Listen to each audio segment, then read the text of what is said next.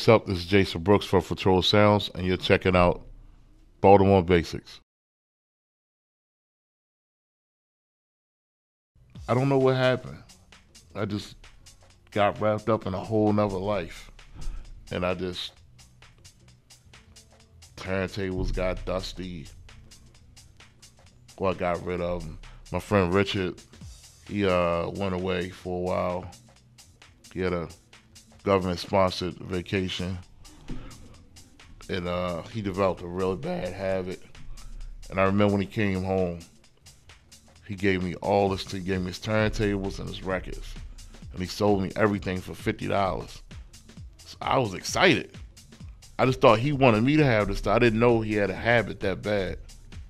So looking back at it, I was like, damn, you gave away everything for 50. But he was like, I'll only sell it to you for $50. Because I think in his head he thought he was gonna get it all back at some point. Like he was gonna clean up his act, and he was gonna get his record collector. I mean, he had crates of records.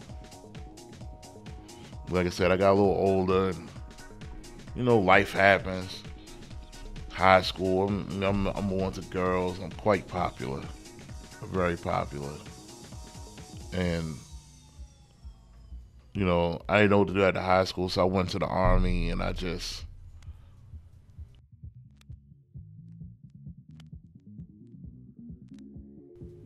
like hanging out and partying, but I just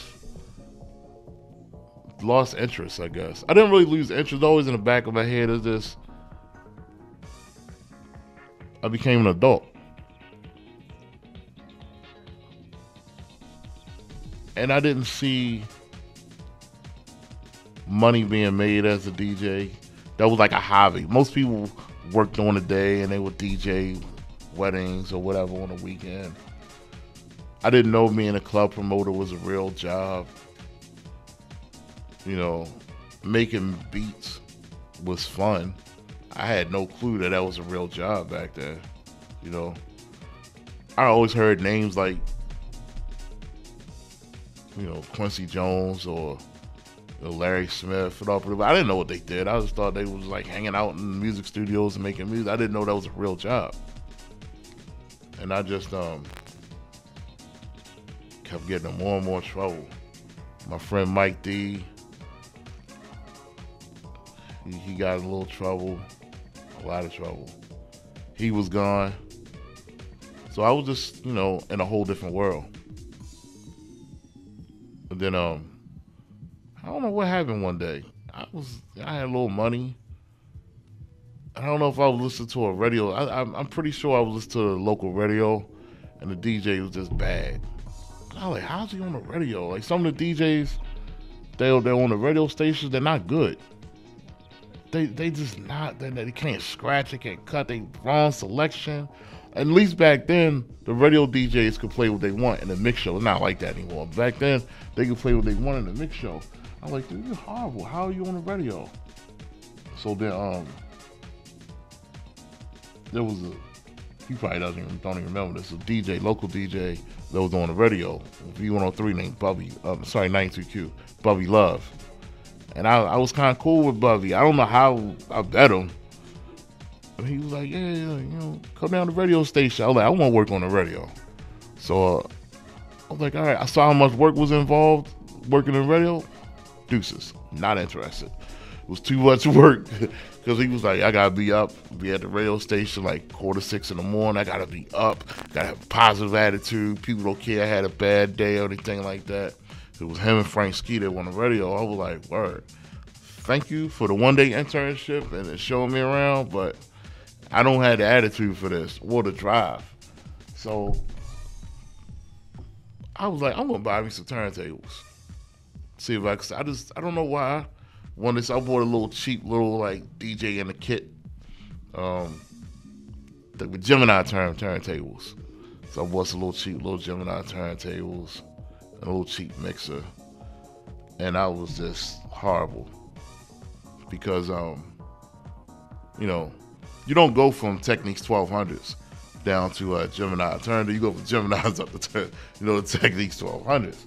So I was, I just wanted something to mix a little bit. Like, playing out reggae music, all the old rhythms, Showtime rhythm, Bam Bam rhythm, if anybody's in the reggae music, they know all this stuff. So I was, playing. Then play a little club music, little house music. And then I was like, man, I gotta buy me some real turntables. I can't work on this stuff.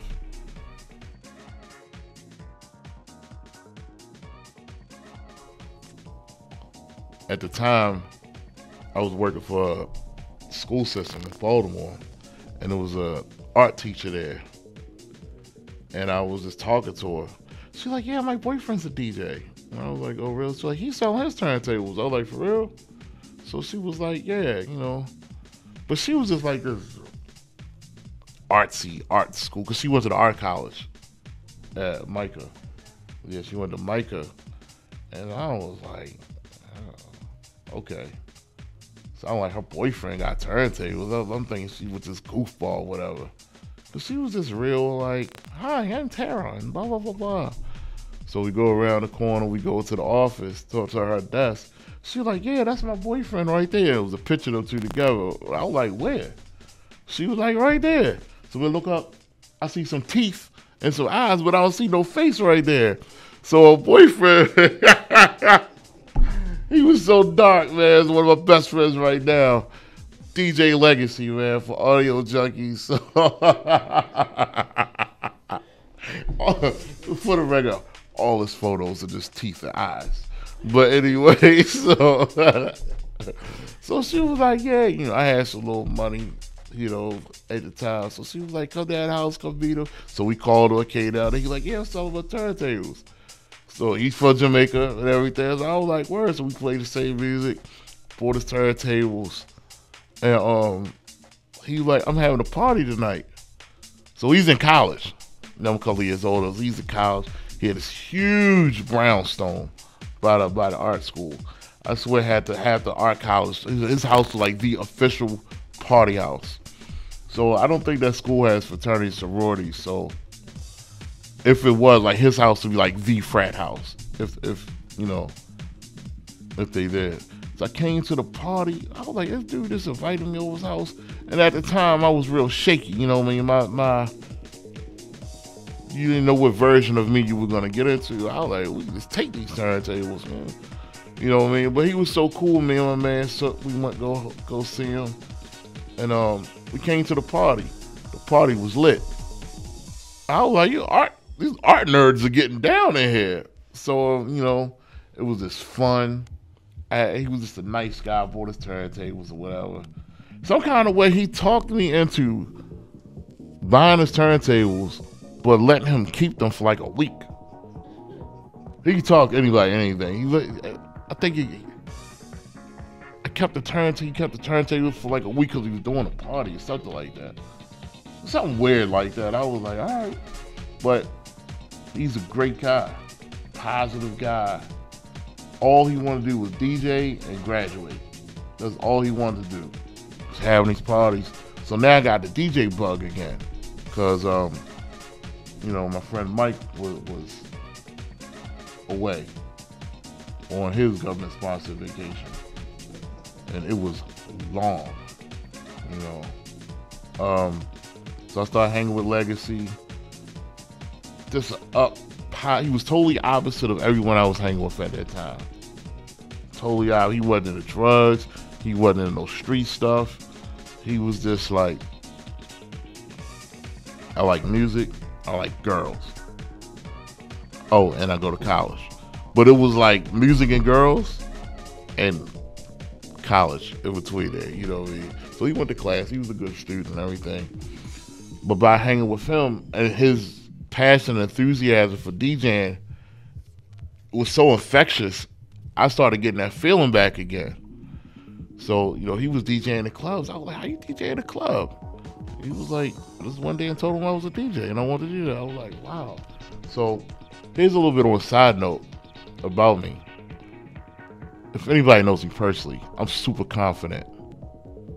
Not scared of nothing. But I'm really not that confident in certain things. And, I really shouldn't even reveal this weakness, but it's the truth. Like, I could never talk to girls. I'm a nervous wreck when I would get around women. Like a wreck. Certain kind of women. I like good girls. Hint, hint, hint. I need good girls. No, no, stop. But but I like good girls. You know what I mean?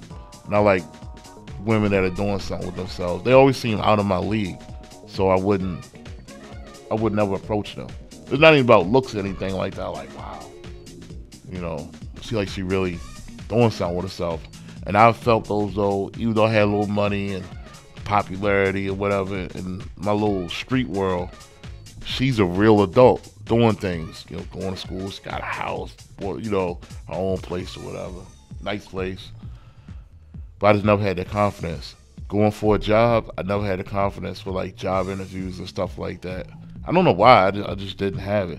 But then when I met Legacy, he was just like confident with everything. I was like, so we're just gonna walk over to a bar, tell them we're DJs, and they're gonna let us DJ here. And he was like, no, probably not. But if you keep asking enough, they'll let you come and set up. I was like, all right. And then we did it. I was like, shit, oh, wow.